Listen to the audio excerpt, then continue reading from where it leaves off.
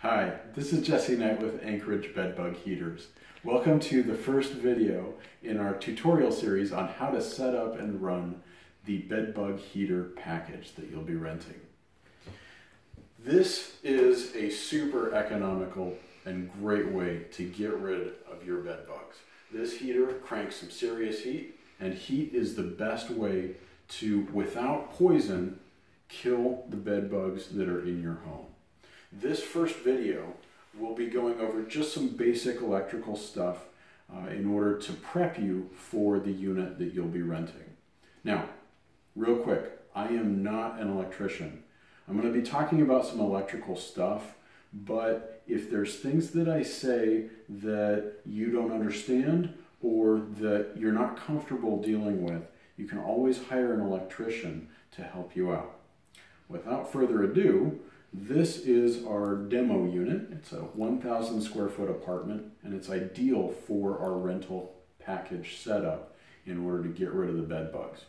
So we're here in the kitchen, and we can see off to my right, we've got the breaker panel. So if I open this up, you can see in the breaker panel, we'll just cover a little bit of basic stuff here on breaker panels, but we can see we've got breakers, and we've got a breaker map or breaker label.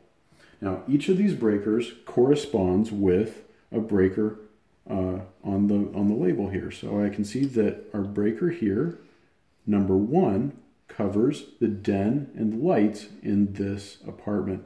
Breaker 3, because they're going to go down in sequence and down in sequence, breaker 3 covers the dining room outlets. If I go over here, I can see I've got a double breaker. This is a 40 amp breaker, and I can see here in spots 2 and 4, it covers the range in the kitchen. Now, if you look really closely at these breakers, you can see that there's a very small number 20 on the end of these switches. That tells me that this here is a 20 amp breaker. This is important because I need to make sure that I'm not overpowering my breaker box when it comes time to start plugging extension cords into the wall. Now, each extension cord that you plug in, and if we look over here on our heater, turn it sideways real quick, I've got 4 spots for extension cords to plug into. Each of these extension cords is going to pull 12 amps.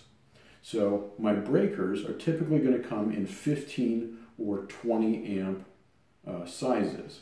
Now, 12 amps is less than 15 or 20, but 24 amps, if I was to plug in 2 extension cords into one breaker, would exceed either 15 or 20, and that would trip my breaker. So let's say I've got over here in my breaker box, breaker number 1, den and lights.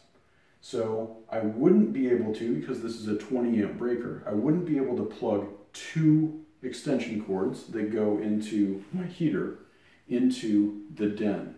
I would need to come down and find an additional breaker to plug into. So for example, my second one down here on the left is the dining room outlet. So I would take one extension cord, plug it into the den. The next extension cord, I'd plug it into the dining room outlet.